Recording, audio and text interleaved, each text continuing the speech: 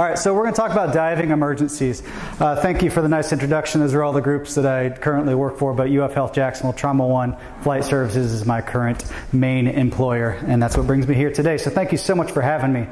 Very first, this link right here will take you to everything you need to know about this talk. All right, this link has the handout that'll have everything I'm going to talk about. It'll have references. It'll have my contact information, most importantly, if you have any questions down the road. I'm recording this right now, and hopefully in a week or so I'll have it up there as well with video recording. So the main idea is just sit back, relax, don't worry about taking notes. Everything you need to know will be on that, and that will be on my last slide as well. So we're going to talk about scuba diving. This is my wife and I diving in Blue Grotto. That's about 10-15 minutes up the road here. Very cool dive place. We're going to talk about scuba diving. So that's where you take a unit of air underwater. Very different from free diving, where you take a breath and go down. So they're different disease entities based on the type of diving you're doing, but this is what we're going to talk about today. So who here scuba dives? Awesome, fantastic. This is a really cool area of the country to be a scuba diver and very unique diving. It is inherently dangerous. You're taking a human who's supposed to be above the water, giving him a thing of air and saying, go down 100, 200, 300 feet. And it is inherently dangerous. There are reasons why people die every year doing this, especially in this area. We have very ballsy, for lack of a better word, divers in this area that follow the systems underground. And again, there's very little room for error in this sport. But it's a very satisfying and rewarding sport if it's something that you like to do. So to start off, we'll talk about physics. Hey, good, we got some people from the 80s here. We'll talk about physics. This is very important. Every disease entity and treatment is based on the physics of diving. So you have to have a very basic understanding. I'm going to talk about different laws and rules and all this stuff. It's not that important that you internalize it, but they have a basic understanding of what happens to your body when you go underwater. So first off, the deeper we go, the more pressure is around our body as a system. And the way I like to think about that is thinking of water as units of matter. And as we go farther down, you have more of those units of matter sitting on top of you. We feel a certain amount of pressure here while we stand on the surface because we have air that has mass sitting on top of us. As we go down, more of that mass is around us. So if we're at the surface, we're at 1 atmosphere of air. Once we get down to 33 feet, we actually have a whole additional atmosphere of air surrounding us and surrounding our bodies. And as we go down to 66 feet, we then add another atmosphere of pressure. So you can see pretty rapidly your body's experiencing pressures in environments it's not generally used to. So the very first law we'll talk about is Boyle's law. And what this says is for a fixed pressure, we'll call that pressure 1, and a fixed volume, as the volume changes or as the pressure changes, the other entity changes inversely. All right? I'll show you a little depiction to understand that a little bit better. So volume on the left here, we have a volume of fixed gas, we have a fixed pressure on top of it. As that pressure increases, so as the system increases pressure, that volume has to shrink. It has to decrease based on Boyle's law. And we'll see where that comes into play when we talk about diving injuries. So say we take a container of gas, any type of gas, down to the bottom of the ocean. We fill a balloon with that gas. So now that balloon has a fixed volume of gas in a certain pressure. If we then bring that balloon up in the water, so now the pressure is actually decreasing because we're coming back to the surface, that volume is going to actually expand. You see this if you ever take a can down in the bottom of the water, or if you're on an airplane with Ziploc bags and chip bags. That's why we have this expansion and contraction of volume. If it goes up even further, our volume expands more. And we come to the surface, it may actually rupture the system. So we can see how that might be an issue when we're talking about the body. More importantly is that this effect is much larger toward the surface. So as we get in those last 5 to 10 feet, that expansion of volume based on change in pressure, it's much greater than it is way far down.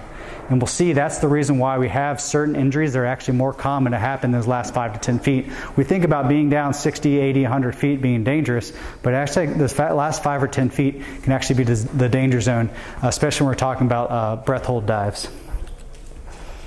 The next law we'll talk about, Henry's law. So what this says is the amount of gas that's dissolved in the solution is related to the surrounding pressure. So on the left, at 1 atmosphere of pressure, we have a certain amount of gas that's dissolved in that solution. If we increase that gas, we double it, we now increase the amount of that gas that's dissolved in the solution. And we'll think about a solution as our blood. So as we go deeper in the water, whatever gas that we're breathing is going to dissolve more into our blood. And again, we'll see why that can become an issue. So again, at the surface, near the surface, certain amount of gas in that diver's blood. As he descends down, more and more of that gas goes into solution into his blood. So it's nice to kind of differentiate between injuries of descent and injuries of ascent because they're very different entities. So in injuries of descent, again, we'll kind of go back to that physics talk. We have a fixed volume of gas on that surface. So say we take a balloon, a ball, whatever, has 1 atmosphere of air, has that ambient air on the surface. The next thing we're going to do is we're going to start bringing that fixed volume of air underwater. So that pressure inside that balloon is still 1 atmosphere, all right? But the surrounding pressure is now 2 atmospheres. What we get is a relative vacuum. The pressure inside that ball is less than the ambient pressure, and we get a relative vacuum. And this can cause some of our more benign injuries that we'll see, like mask squeeze. So this person may come in your emergency department, you may pick them up on the rig, and you say, holy shit, what's happened to this person? But it's actually a fairly benign thing. You've just taken a fixed volume of gas, they went on the surface, they put that mask on with ambient air, they went down 33 feet, now they have a relative vacuum, and they're just popping blood vessels in their eyes. Okay, it looks scary, but that's the physics and the reason behind it. Fairly benign condition, doesn't really need any treatment. The same can be said for sinus injuries. So you can get rupture of sinuses. It's very, very rare. But more commonly what you get a relative vacuum in the sinus, pulls mucus, pulls blood, stuff into the sinuses. So the person may come in coughing blood or blowing their nose, having blood coming out, or just having really stuffed sinuses. This is a good reason why if you're a diver or if you're advising divers, if they're sick, it's probably not a good day to dive. Because you have to rely on the plumbing of all your body, especially up in your head and neck area, to be working to allow these fluid shifts to go unhindered. So treatment for this, again, best to discontinue diving if you have a patient that's experiencing these things. They're benign, but it's best to discontinue diving. Avoid diving if you're sick. Take decongestants. Usually if I'm going to dive, I'll go ahead and start taking decongestants the night before, just so my body's kind of ready to go. Otherwise, benign condition. Same thing can happen in the ear system. So our ear is a closed system within the inner ear. And again, usually we have ambient atmospheric air in that middle ear section. This is why when we go up in an airplane, what happens is now I have 1 atmosphere, I go high, so I'm actually going to less pressure. So the inside of my ear is higher pressure than the outside, so my tympanic membrane, my eardrum, is pushing out. That's why you experience that pain when you're on an airplane. And what do we do to combat that? You can hold your nose and blow. What that does is take that pressure from the outside air, put it inside your ear canal, so now both sides of the eardrum are equal. So again, we have 1 atmosphere air. We now go down. So 1 atmosphere inside. We go down 33 feet. We have 2 atmospheres on the outside. We now have a pressure opposite of when we're in the airplane. This time the pressure is actually pushing in. Same sensation. You get ear squeeze, and it hurts, but that's the reason for it. So again, because of this, you can get a relative vacuum inside that ear canal, and you actually get fluid buildup inside the ear canal. So what this can cause is issues hearing, issues with balance. It can just mainly cause discomfort for the most part. And this is the main reason I take decongestants. I have terrible ears, and so this is a big problem for me when I dive. I have a very hard time equalizing. The most serious complication is rupture. So this is eardrum tympanic membrane that's ruptured. You're now seeing the inside of the ear, which you don't want to see. But that's fairly rare, but it can happen. So usually intense pressure and pain. Often it's actually a lot of pain followed by relief. The multiple times I've ruptured my eardrum for various reasons, it was a lot of pain, and boom, it ruptured. I'm like, oh, that feels better. But the problem is that I actually ruptured my eardrum. So this is a more serious condition. One reason is because the person can now become vertiginous. So now they have cold water or colder relative in their body flowing into their inner ear, and they can start spinning out. Super vertiginous, dizzy. Now they're underwater, where their life depends on being able to be under control and breathe through a tank, and they might be 100 feet down, now they're dizzy.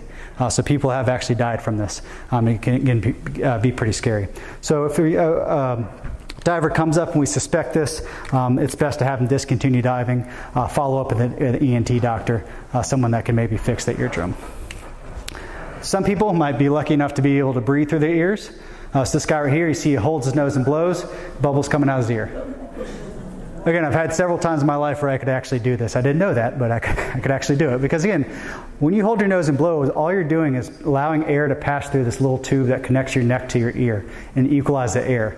So if you have a hole in your eardrum, all the air does is pass out. It passes out through the tympanic membrane and out to the outside. Treatment for this, like I said, go ahead and they need to discontinue diving, obviously. Follow up with an ENT surgeon. Avoid any water activity. This is the dangerous thing, because if you know someone like this who says, oh, I got a ruptured eardrum, it's okay. No, dude, you need to stay out of the water. Because what happens, very high risk of infection, very high risk of eroding the actual small bones inside your ear that help you hear. So this person needs to keep their ear completely dry until they're able to follow up with an ENT. All right, so now indirect effects of pressure as we descend. So now we have Dalton's law. So we talked about Boyle's and Henry's law, and what Dalton's law says is as you increase the pressure in the system or around the system, you are breathing more of that air in.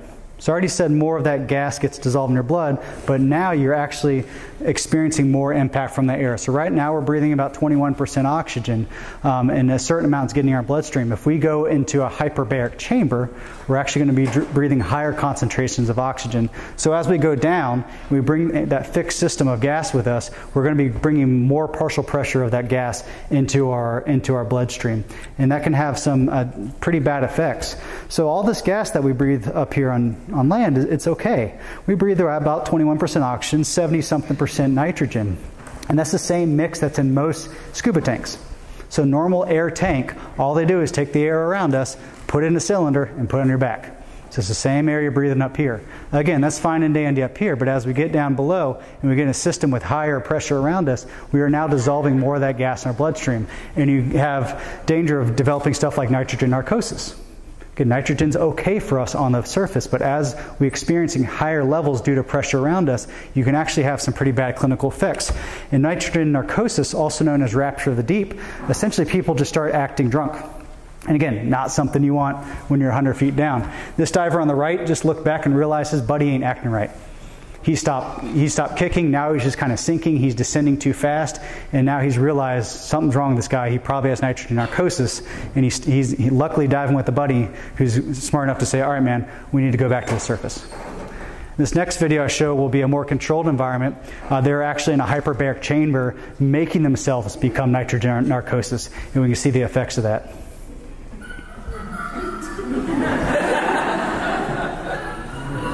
Having the time of their lives. Yeah, they're doing nothing other than just being in a high pressure area, a high pressure environment. And fine and dandy, fun on the surface, being 100 feet down, there are plenty of cases of people dying because they continue to go deeper. They don't, in their mind, say, oh, I'm having a great time. And they keep going deeper. There's people that take their regulator out and say, oh, look at me, doing backflips and stuff. And people die because of it. So it's pretty crazy that can actually be that dangerous. Oxygen toxicity, again, on the surface, oxygen's great. We love oxygen. It helps us breathe. It helps us survive. But as we go farther down, we actually run the risk of becoming oxygen toxic. And actually, there's a very kind of slim area of danger for this if we don't practice right. So here's some 1940s U.S. Navy videos. This is when you could actually do stuff like this in medicine and get away with it. And they had this guy in a hyperbaric chamber breathing pure oxygen. And you can see pretty rapidly he starts getting tetany. He starts getting spasms in his hands. And pretty soon down the road, he's in full convulsion. He's just breathing pure oxygen in an increased pressure environment. So you can see how dangerous that can be. Again, and this is, yeah, you used to be able to do this shit. It's amazing. But again, that's just regular oxygen. And it has to do with the mixes that you're diving with, but this is another danger. Again, you imagine having a seizure 100 feet down, generally a bad thing. So the big thing with those two entities is that the symptoms and the disease resolve with resurfacing. Once you take the body back up toward a normal pressure, and allow that partial pressure of the gases normalize, these things resolve. They don't generally need any other treatment. Hyperbarics isn't actually indicated. So you might get on the rig or the helicopter, be in the ED, and someone says, hey, my buddy, he was acting weird. We were 80 feet down. I brought him up. He's been normal ever since. That's probably nitrogen narcosis. They generally don't need much because that's the whole cause of the disease. So injuries of ascent. So these are the injuries that happen when you're actually coming back up from below. So just as before, we have our tympanic membrane, and we have that differential pressure. So we have one atmosphere inside the inner ear canal. We have two atmospheres on the outside. So this person has come down, and now what they're going to do, they're going to equalize. They're going to hold their nose and blow. And what that's going to do is going to increase that pressure on the inside of the ear canal. It's going to try to equal it out to two atmospheres, and now you're fine and dandy, feeling good. That's great and all, but you can come back up to the surface, and if that pressure doesn't relieve from the middle ear, you get reverse squeeze. So now you have higher pressure trying to push out. This is what I have a big problem with when I ascend. I ascend slower than anyone you've ever seen because I have to swallow every 2 to 3 seconds with a very dry mouth because I have to open my eustachian tube. Otherwise, I can't relieve the pressure, and it feels like my head is going to explode because my TM, my tympanic membrane, is just pushing itself out. So this is extremely uncomfortable. But you may, if people have this problem, the big thing is just ascending very slowly and planning ahead, knowing you're going to have enough gas to do that. So same physiology as before, just reversed. Yes, you can blow out your eardrum. This is probably going to be more common to blow out the eardrum with this. So again, if someone comes up, they say, man, I felt intense pressure, and ooh, it went away, and now I got this weird taste in my mouth, they probably blew out their eardrum. Treatment as before, getting the patient to an ENT and keeping the ear dry as well. So the lungs are a major system when we're diving. We're talking about pressure differentials and air volumes and stuff. The lungs, we have to think about the lungs. So our injuries of ascent with the lung, high risk are the very beginning divers, where they freak out, something happens, and they shoot to the surface. This is a very high-risk behavior. You see all these people are on these lines. They're probably on a cruise ship where they take about a 48-hour dive class, and now they're quote-unquote certified. But the danger with this is luckily he was breathing that gas out. But if he shoots up to the surface, now we're going to get problems with actually possible pneumothoraces. You can see the first thing that guy did was, boom, up to the surface. But an experienced diver, when something goes wrong, they at least have the calm and the mindset to understand, I need to calmly try to get to the surface while at the same time expelling that air from my lungs so I don't cause injury. Because again, fixed volume of gas down in the bottom. We have our alveoli here. If we start resurfacing without relieving that pressure, we won't go back to Boyle's law, the pressure around us is decreasing, the volume increases, we can now get rupture of the alveoli. Fine and dandy, but the problem is we can get a pneumothorax from that, which sucks, but even more importantly and more deadly is arterial gas embolism. So this is probably one of the most deadly things we think about when someone's diving. And this is what you have to think about if someone goes into full cardiac arrest or completely syncopizes or has stroke-like symptoms in the first couple minutes from resurfacing. This is probably what happened. So you get a rupture of the lung, you get air out into the pleural space in the vasculature, and those air bubbles actually start embolizing. They go up to the brain, they can cause stroke, they can go to the heart, they can cause cardiac arrest or MI.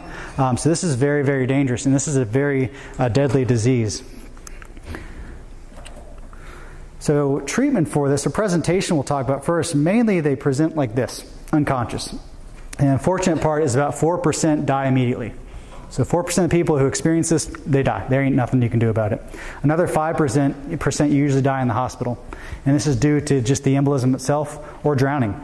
So again, they come to the surface, this happens, and now you got a body floating in the water, and they could potentially drown. So usually sudden loss of consciousness, pulselessness. The symptoms usually happen the first 10 minutes. Okay? Mostly in the first 10 minutes, but also in the first 2 minutes is going to be the most common. So again, this is that patient that comes up to the surface for whatever reason, and suddenly they collapse or suddenly they go unconscious. You have to think about this because this is a very deadly disease.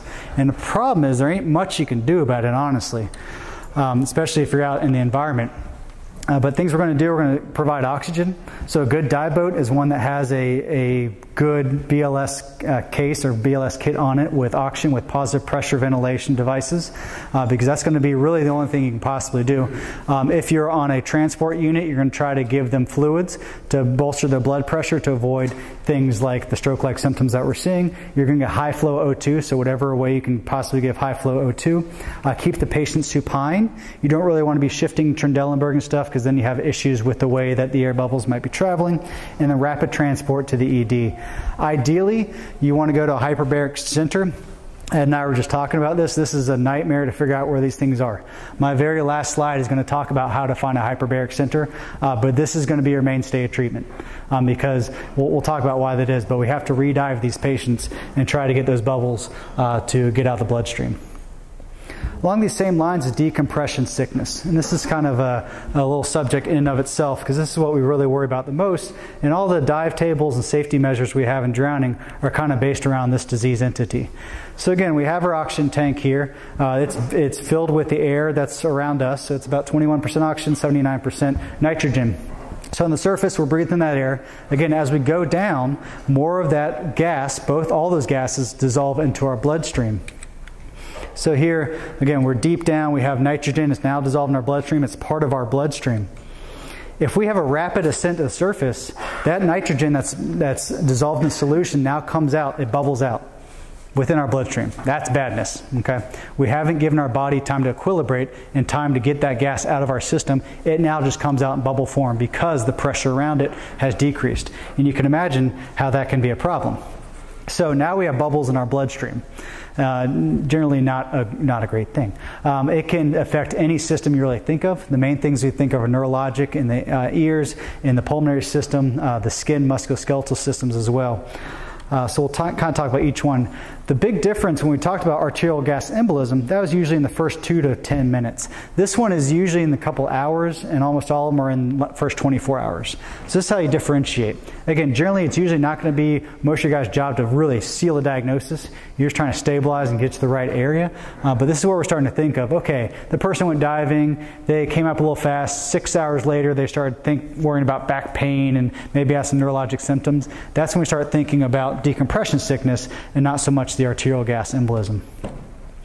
The risk is it's associated with increased multiple days of multiple dives. So this is dangerous when someone goes down to Bon Air for 2 or 3 days. And they're like, I'm going for 3 days, one of the best diving spots. I'm going to dive as much as possible. And boom, boom, boom, boom, boom. They're diving all day for 3 days straight. That's where it's very dangerous because now you're increasing the amount of time you're spending on the bottom. You're increasing the amount of gas that you have dissolved in solution. You're increasing the risk of that gas actually bubbling out. And it's related to time and depth as well. So the amount of time you spend at certain depths. And then again, that's the difference. Below 30 feet, if a diver does dives below 30 feet, comes up and starts developing symptoms, that more commonly that's going to be decompression sickness. If the diver stays above 30 feet, comes up and has immediate symptoms, more commonly it's going to be the arterial gas embolism. And again, that has to do with how we talked about that effect of the rapid expansion having more effect in the shallower depths. So any divers in here will recognize what this is. Anyone else will say, what the hell is that? That's a dive table. So these are the U.S. Navy dive tables. And these are very helpful because what this does, it tells me how long I can stay at a certain depth. And we won't go through the dive table, but in general it says, okay, I can say I know what gas I'm carrying. I know how deep I want to go. Generally, if you're diving somewhere, you know the depth. Okay, I'm going to Blue Grotto and it's 90 feet down. So here's how long I can stay safely at 90 feet. Because usually I have to come out because my air's running out. But if I had 3 tanks with me, I could stay down there for a long time. But there's a certain time based on data that tells me how long I can be down and not have to do a decompression stop. So then I can also switch over and say, how long do I need to be on the surface before I should dive again? And there are more tables saying if I do a second dive, how long I can be down. So most of this is built into watches now that divers carry. But the whole point of this is staying within a nice safety margin so you're not having to worry about decompression at all. Any nitrox divers in here? So nitrox is kind of a cool thing, and it's just a different gas mix. So what it does is somewhat mitigate these issues by increasing oxygen and decreasing nitrogen. So again, the problem we have with a lot of this with decompression sickness is from nitrogen bubbling out in the system. So where we usually breathe 21% oxygen, a nitrox mix augments that. So generally you'll breathe more of a 30 to 32% oxygen. So what that does is bring the nitrogen load down. So by doing so, you can actually stay at deeper depths for longer. So a lot of us like this because it's a better safety margin as long as you know what you're doing. You can go for a longer time, sometimes double your bottom time depending on where you are. And you're just spending more time down there not worrying about decompression sickness. But as you see the whole yellow thing, it's just a whole different dive table. It's a different way of maintaining and filling your tanks. So it's a whole different course that you take, but it's become pretty popular with recreational diving. So that's how we prevent it. But if the patient gets it, gets the disease, here are some things we might see are mild form. You generally know neurologic symptoms. You can often get joint pain, back pain, or a rash. So the joint pain are usually maybe elbows, knees. You can also get in the back. I saw a guy maybe with this a couple years ago. We were diving with a group, and he came up, and about an hour later, he's like, oh, my back's killing me. He's like, oh, I've never really had this pain before. I don't really get back pain. It was probably nothing, but we had to say, dude, you got to stop diving. I mean, sorry, like this could actually be an early sign that you had decompression sickness. So it sucks to tell someone, especially if they've traveled, that you need to actually stop diving. There's a test that they talk about for this, where you can actually put a blood pressure cuff over the affected joint and increase the blood pressure cuff. So if we go back and think about our physics, what that does is increase the surrounding pressure that allows that solution to go back into, and allows that gas to go back into solution, and then take it away from the joint space. So you should get a relief of pain. It's not a great test. It doesn't. If it's negative, it doesn't really mean anything. But if it's positive, it kind of points to the fact that the patient may have decompression sickness. And then in terms of the rash, generally they can just kind of get a mottled skin about the chest and shoulders. Again, benign, but it can be a harbinger of things to come. So if you're diving or talking to divers and they start getting this stuff, I'm sorry, but you got to stop diving. Like, yeah, and you're showing nothing right now, but your next dive could be your last dive. So, treatment-wise, same as before. ABCs, high flow O2. Even if their O2 sat's 100%, we got to start high flow on these folks. Stop the dive, get into the ED, and then we're going to talk about hyperbaric consultation in a second. Type 2 DCS is your more severe form, so we start getting neurologic, spinal issues. We start getting pulmonary and cardiac issues. So people get paralysis, because now you're bubbling in your spinal cord. Again, you can have MI, essentially large pulmonary embolism. You get mood changes, loss of consciousness, weakness, numbness, paralysis. So all this would scare the shit out of you if someone just came out of the water, or came out of the water in the last 24 hours, because this could be something really dangerous. And again, talking about shortness of breath, they suddenly have sudden shortness of breath, chest pain. You can think of this as a large pulmonary embolism. Just like if we're doing a procedure in the ED or in a lab somewhere and we accidentally bolus a nice bolus of air, that can get trapped in their lungs, and that can cause essentially a large pulmonary embolism, and it's very deadly. And then hearing and balance. I had a friend whose dad had this. He started bubbling in his inner ear while he was diving and just started spinning out. And luckily made up to surface, but same thing. All it was little bubbles in his ear tickling the wrong nerves and making him spin out. So treatment, just as before, high flow O2, IV fluids, resuscitate as you usually would, and get the patients to a higher level of care as fast as you can. If we're going to transport by air, if you're in a fixed wing, you're going to pressurize at sea level. Again, we want this person's body to try to be around the right pressure. We're not really going to do hyperbarics on the plane, but as we go up, we drop our pressure more. We drop our ambient pressure. So now we're taking a system that already has bubbled nitrogen, dropping the pressure more, we cause more bubbling. So we at least want to try to pressurize to sea level. And if we're in an unpressured cabin like a helicopter, we want to go ahead and try to fly below 1,000 feet. So we'll talk about hyperbarics real quick. So why do we do hyperbarics? Well, the main reason we do it, it's essentially a controlled dive. It's a dry dive. We are recreating this dive. Again, the reason this person's nitrogen bubbled in their blood is because they came back up to the surface to our 1 atmosphere of pressure. So we need to try to dive them back down. And it's generally very unsafe to take that person and just take them underwater. So what a hyperbaric chamber does, it simulates that for us. So a person's up on the surface, they have bubbled nitrogen in their blood. What we're going to do, we're going to simulate and dive them down by making the pressure in the room around them, making that pressure much higher. It's going to make those bubbles get smaller, hopefully allow those bubbles to leave the system, and then we can slowly bring that patient back up to the surface. And now, hopefully, the damage that isn't too far gone, and hopefully the nitrogen down their system.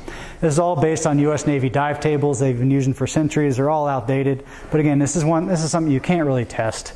You can test the effects of gases on people, but you can't really make people get decompression sickness and then put them in a chamber. So really, it is still an evolving science. So where's the closest dive chamber?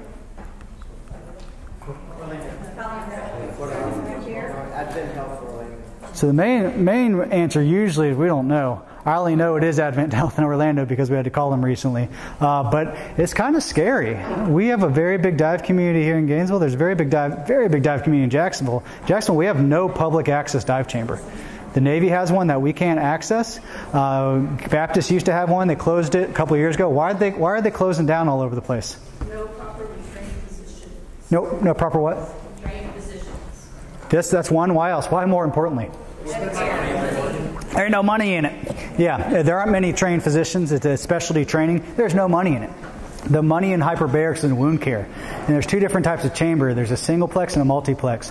A multiplex chamber can take multiple people in there. You can take a doctor in there with a patient, with a tech and a nurse. You can resuscitate this patient and treat them. A single chamber is like a coffin, essentially, and you put one person in there. And that's for your wound care and your diabetic ulcers. And there's much more money in that. You can reimburse that. You can't reimburse the other one. So these things are closing all over the country. So it's a big problem. Again, 10 years ago, before I knew any of this, so if I had a diver in Jacksonville, I'd be, great, let's dive and let's find a chamber, but not realizing they aren't anywhere. And like I said, currently, as far as I know, Orlando does have an active chamber. But the main thing is don't ever try to memorize it because it'll probably change tomorrow. So you just need to have this number. And this is actually a number, I think this number should be in all your protocols if it isn't already. This is a number that I have in my cell phone in case I come across any divers that need help or I need help myself. And this is the Divers Alert Network. They are based out of Durham, North Carolina, Duke University. They have some experts. And Divers Alert Network is a fantastic resource for divers for a couple reasons. One reason is this. Again, this number is answered 24/7. And what they can do is start helping you find a dive chamber. They can at least say, okay, this part of the country have this. They can talk about the symptoms. Okay, yes, we recommend diving the patient. No, we don't. And they can tell you where the active chambers are. They have the most up-to-date database. So again, I think in any EMS protocol, it'd be a good idea to at least have this number in there because they're a good resource. Ed and I were talking earlier, and sometimes you might get some pushback from them and other folks saying, why'd you take them to the emergency department? They should have gone to Advent Orlando for that diving. And you have to say, look, we had to do what's right for the patient. We have to resuscitate them first, and we can't just wait to find out where the closest chamber is. So really get the patient to the right center, but then you can start finding where they need to go if they need to go. Another good plug for Dan, Divers Alert Network, for any divers in there, really anyone. If you become a member of Dan, it's $50 or $55 a year, I think, for your family. Then for the entire year, you get their traveler's insurance. And their traveler's insurance covers you anywhere you travel 50 miles outside your hometown. And what that does, you don't have to be diving. But if you get hurt or injured to the point that you need to be extricated or evacuated from the area, you call them and they help set it up for you. And then they can help fund it and all that stuff for you. So instead of some people get travel insurance for every trip they go on, if you've paid that money at the beginning of the year, you get their monthly magazine and then you're covered all year round. So again, a nice little plug. I just think it's a cool resource for anyone who travels a lot. Finally, when we talk about diving, again, I talked about earlier, it's not really safe to we could just take these patients back underwater and re-dive them and not have to fly them to another state to get a hyperbaric chamber. But you can see that's pretty dangerous. But there are people who do this, and it's called in-water recompression. Again, all we need to do is increase the pressure around these patients so you can actually dive them back down. And this is going to be more common in your industrial diving, commercial diving environments. But you may be on a boat with someone that says, hey, let's go re-dive them. And just say, okay, pump the brakes, dude. This takes special training. It takes this person has a special tank that they're going down with. They have a full face mask. They can talk with the crew on the surface. So you may actually see this on boats or rigs that are far out to sea, and they're not going to be evacuating people back and forth. But again, on a regular recreational boat, it's probably not the best idea. So how do we prevent this? Well, there's plenty of safety protocols built into diving. Here you're going to see a nice, safe resurfacing. Anyone who dives, this will be familiar to you. These are folks that are talking back and forth. They say, okay, we're going to resurface. And now what they're going to do, they're going to resurface in a very controlled and slow manner. So the current recommendations generally are to resurface about 30 feet a minute. And the current little computers we have, you used to have to kind of do it in your head, but now they'll tell you how fast you're resurfacing. So the computer I have will start flashing and beeping saying, you're going too fast, you're going too fast. Because what I'm doing, if I go at that 30 feet per minute, it's allowing my body to get the gases out of solution, or out into solution out of my body. You then do a safety stop about 15 feet for 3 to 5 minutes. And you just kind of sit there and you just breathe normally. So again, allowing your body to metabolize, allowing your body to bring gases in solution, allowing yourself to breathe it off. It's definitely kind of overkill. You could probably safely resurface as long as you haven't been down too long and based on your gas mix. But this is just one of those nice cushions. If you do this, you know you're probably going to be pretty safe. So any of you divers out there, no matter how long you've been doing it, stick to your safety stops. It's really the only way to stay safe. And then finally, one last plug for when you're the person on scene, whether that be in a transport vehicle, the rig, the helicopter, whatever, try to find out the dive details, because you may be the only one that really gets that to give the ED crew or give whoever you're handing the patient off to. And this is what it all comes down to. We have to know what happened to this patient. And by the time they get to hospital, they may be unconscious and their buddies may not be with them. But we need to know what their symptoms are, when they developed, the depth, the time, the number of dives, the safety stops if they did them, in the gas mix. So again, when I want to know what type of gas were they using, were they using air, were they using nitrox, were they using a rebreather system, what was their nitrox mix, how far down they go, how long did they go down for, and how many times did they do that? And then did they do their safety stops? Because these are going to be questions we're going to have to talk to the dive chamber, and it's going to kind of change your management. I saw a hand up there. I'll get you in a second. Because maybe if this person went down 15 feet for 10 minutes, and they came up and did safety stops, and now they have stroke-like symptoms, they probably had a stroke. It probably wasn't decompression sickness. So it might stop me from doing hyperbarics on this patient and actually doing TPI on this patient. So it really helps to know the dive details. Hand. Yes? I was going to say, we had them bring in, EMS bring them in and not bring in their dive computer. They left it back on the ground. Thank you for saying that, because I forgot to put that in there. Yeah, if you could bring the dive computer. The dive computer has all the data. Dive computers these days are ridiculous machines. They have every step of the way that you did. They're so amazing at this point. If you dive too many times within 24 hours, it'll lock you out and it won't let you dive. Because you're now at a higher risk. You can't fly home. You have higher risk decompression sickness, so actually will lock out and won't let you dive. That's a great thing. If you're going to grab any piece of equipment, just try to note the type of gas they have. Or if you bring your dive computer, it will know what type of gas you have. Because if you have nitrox, you actually have to calculate it in or punch it in. Around here, with our cave diving, you're going to have some complex systems people are using. Multi-tanks, different rebreathers, different weird mixes, tri-mix, and all this stuff. So just try to get the most information you can, or have one of their buddies come along with them that can tell them what's going on.